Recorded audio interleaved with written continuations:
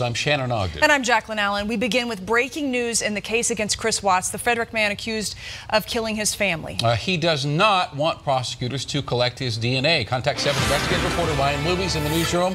Ryan, he's putting up quite a fight for this. He is saying it would amount to a violation of his constitutional rights, especially unreasonable search and seizure. Remember, last week, prosecutors filed a motion seeking permission from the court to take cheek swabs from Watts, along with finger and palm prints and detailed photographs of his hands and his face. Well, in the last 24 hours, he and his public defender attorney said the prosecution request is too generic. He wants to know why they want to do these kinds of procedures and says the law calls for that. Now, it's quite clear the court expected resistance from Watts because they're giving prosecutors until tomorrow to respond to Watts' arguments. Also, just today, we learned prosecutors do not yet want the public to know how Shanann, Bella, and Celeste Watts died. Watts' wife and 2 young daughters he's charged with killing, as you know. Prosecutors want their autopsy reports withheld for now because they say the information could taint witness testimony and have an impact on future jurors. Now, the court will have to make a decision on both of these issues in the next week or so. Jacqueline?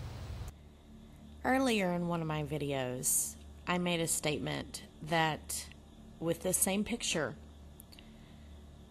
that you can actually see a scar on Shanann's neck, which is true. There is a scar there. I wasn't exactly sure how recent that scar was, and I made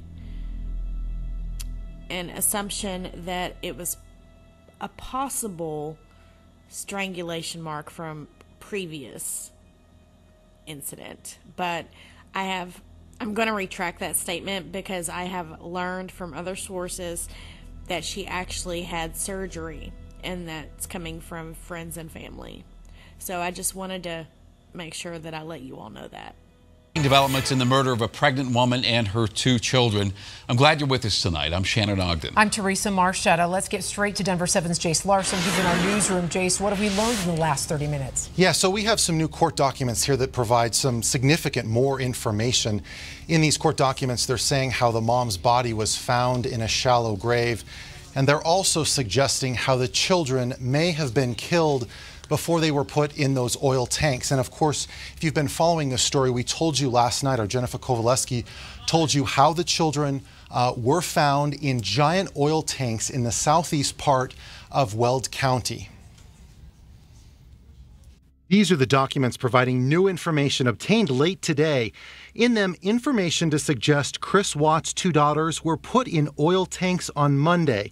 In the court documents, they say, quote, DNA evidence would remain on the necks of the decedent children in spite of the fact that they were in oil for 4 days.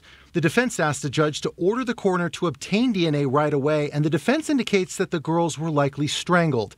A defense DNA expert notes that he needs DNA from the children's necks and says, quote, I have a lot of experience taking samples from dead bodies, getting good results after strangulation. The documents paint a picture of a fight between Watts' defense and prosecutors.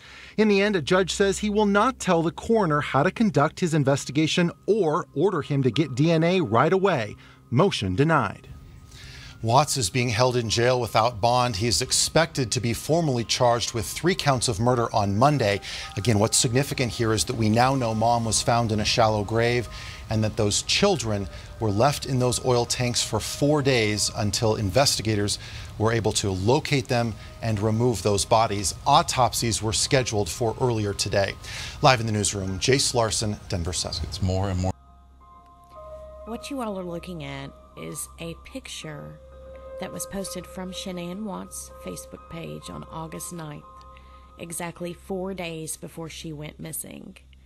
Now, she was home at this time. She didn't leave for Arizona until the next day. But I'm not sure when this picture was taken. I'm not sure if she was home or if this was sent to her, but she supposedly posted this to her Facebook. And from what I gathered in the comments, it was blamed on the children, which were ages 3 and 4. And I think something to the nature of, well, at least they covered it up or something. I'm sorry, but I don't believe that the children did this. Kids at that age do not think about death.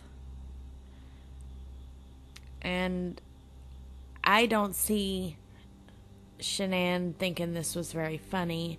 However, I mean, it does look like she maybe tried to put some humor behind it. So I just wanted to share this with you all. Didn't know if you all had seen this.